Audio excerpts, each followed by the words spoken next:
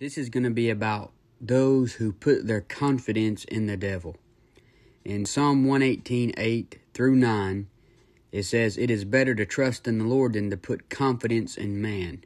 It is better to trust in the Lord than to put confidence in princes."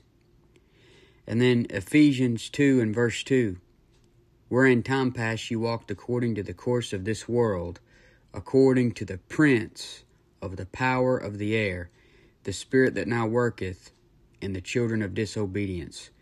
So it says in Psalm 118:9, it's better to trust in the Lord than to put confidence in princes, and the devil is the prince of the power of the air.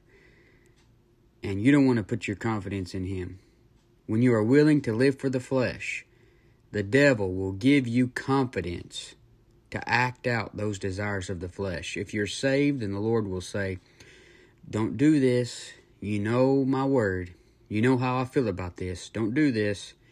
You have the Holy Spirit in you telling you, don't do it. But if you end up doing the act, then the devil will give you temporary confidence, temporary consolation, comfort, enjoyment, warmness, happiness, and pleasure until the act or until the event is over. Now, this could be a small pet sin that lasts but for a moment, or it could be an event that happens over the years. It could be an entire lifestyle. The devil can give you confidence in that, so that you'll continue to do it. For example, you got these serial killers like the Golden State Killer. He killed and raped and robbed for years in the 70s and 80s. He took great pleasure and comfort in that. He got caught back in like 2017. But where was the devil to help him when he got caught? Where was the devil to bail him out? He had confidence in the devil throughout his life, whether he knew it or not, but it didn't pay off. The pleasures of sin are over, and now he must face judgment and consequences for his life. You're all bold and in that sin and prideful about it, and then you get caught, and that unclean spirit leaves you, and then you're just left there to face it yourself. The same thing happened for Ted Bundy, BTK, the Green River Killer. You see the life of celebrities. They live it up for years and live in pleasure and comfort, and the devil gets done with them, and look at them now, shriveled up and depressed. They put all their confidence in the devil, and then he leaves or takes some of the power off, and they're facing the consequences on their own. They don't have anything to put their confidence in. There are some things you experience when playtime is over. There are some things you will realize when you find out that the pleasures of sin only last for a season. There are some feelings you will have when you realize none of it was worth it. So I'm going to tell you what happens when you lose that confidence that the devil gives you to act out those sins, whether it be a temporary pet sin or a sin that you're doing for over the years. One of them is regret. For example, in Matthew 27:3, it says, "Then Judas, which had betrayed him, when he saw that he was condemned, repented himself, and brought again the 30 pieces of silver to the chief priests and elders." Notice that Judas didn't repent until he saw that he was condemned. He didn't feel bad about any of it until he shot himself in the foot when it was still in his mouth. It was all good when he was betraying Jesus Christ, when he got that 30 pieces of silver, when he was leading the soldiers and giving a Judas kiss to the Savior. But now he realizes it isn't working out for him. Now, Judas was a devil, but Satan entered into him later on. And sometime after he betrayed Jesus Christ, the devil must have left.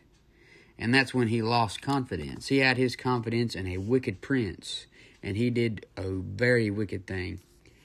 Have you ever lost your temper and let out all your anger and frustration on somebody that was next to you?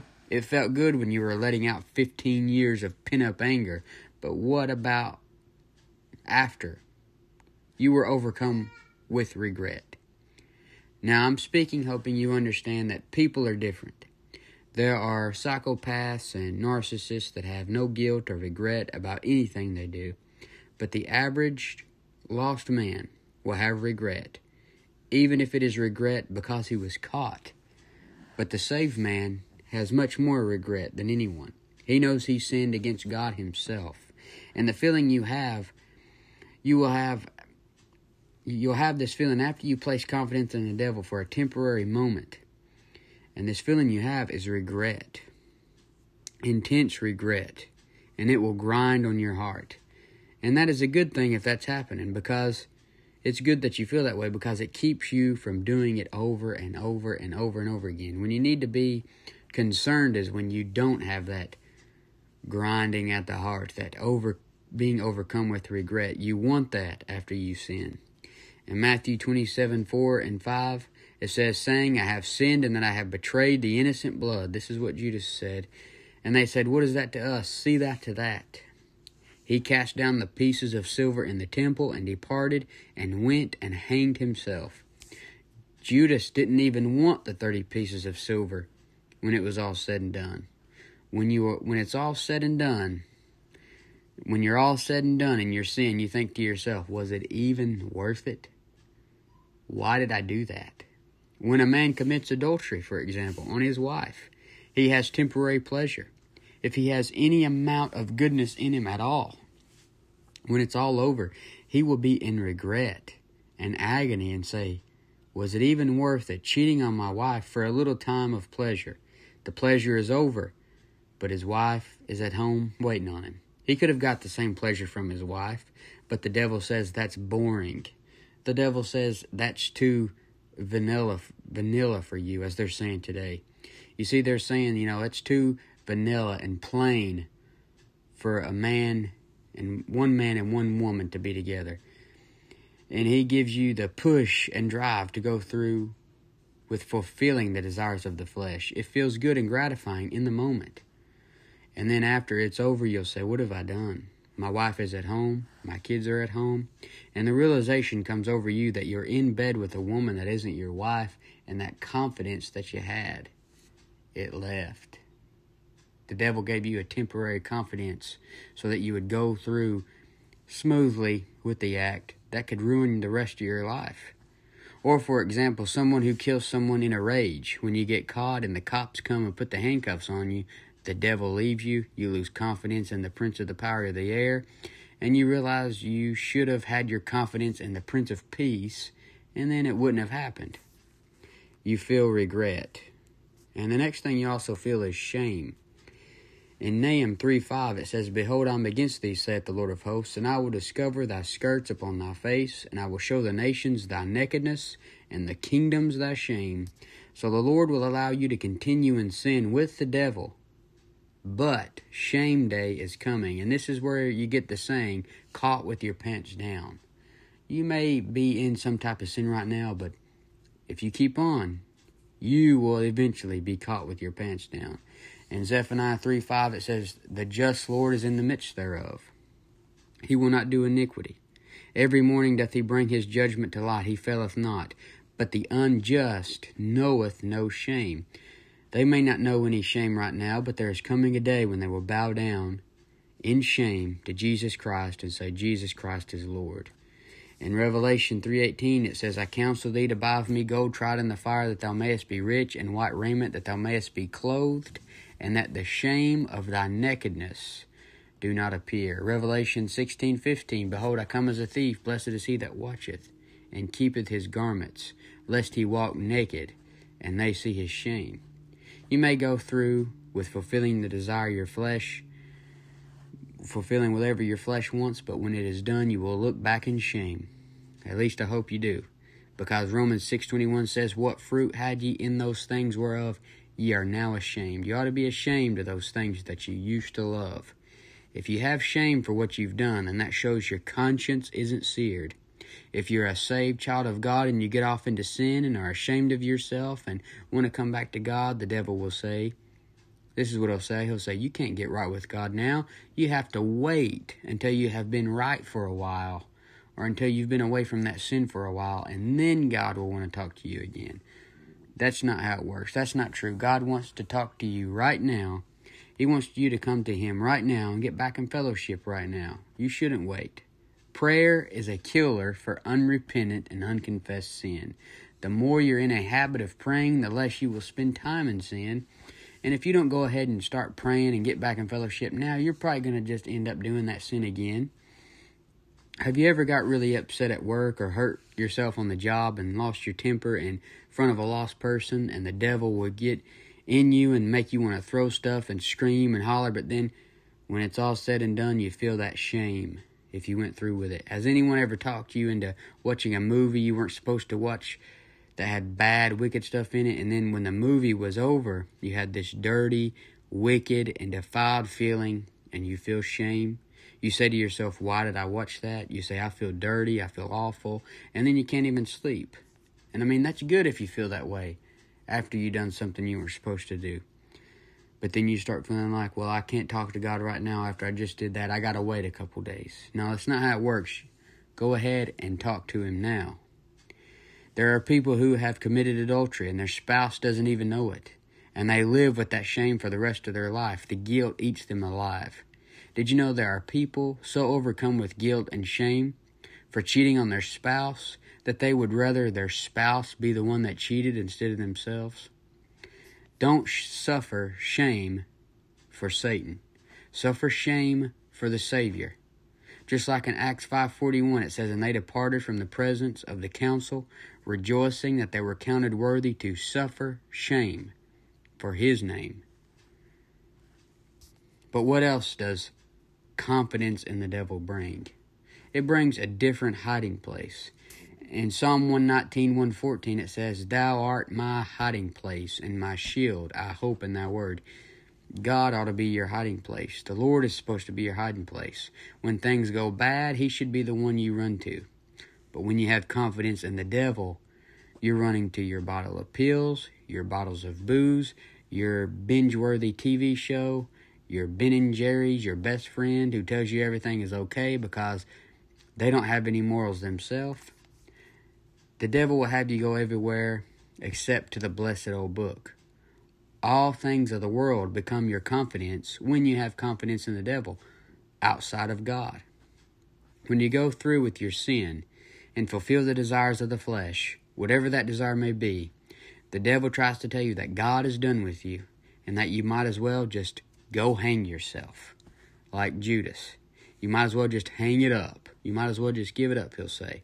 So when trouble comes, you hide everywhere else but in the arms of Jesus. For example, you see wicked, mighty men and kings hiding themselves the moment they lost confidence in the devil. They don't have anywhere to go but in caves and under the bed. In Joshua 10:16, it says, But these 5 kings fled and hid themselves in the cave at Makkedah. And it was told Joshua, saying, The 5 kings are found hid in a cave at Makkedah. See, these mighty kings with all this power and glory ended up hiding like a bunch of scared chickens. Consider Adam and Eve in Genesis 3:7-8. And the eyes of them both were opened, and they knew that they were naked, and they sewed fig leaves together and made themselves aprons. And they heard the voice of the Lord God walking in the garden in the cool of the day. And Adam and his wife hid themselves from the presence of the Lord God amongst the trees of the garden. So they hid themselves. After they sinned, they were ashamed.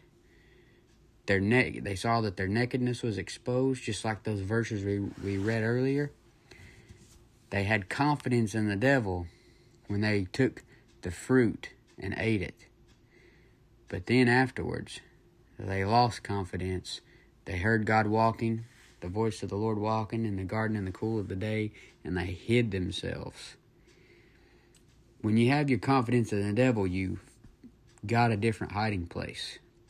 Because you feel like you can't hide in God's arms, so you got to hide somewhere else. And you'll either hide behind some type of thing the devil gets you, or you'll be hiding from God somewhere. But they found another hiding place. They were hiding behind the trees. Did you see that? They hid themselves from the presence of the Lord God amongst the trees of the garden.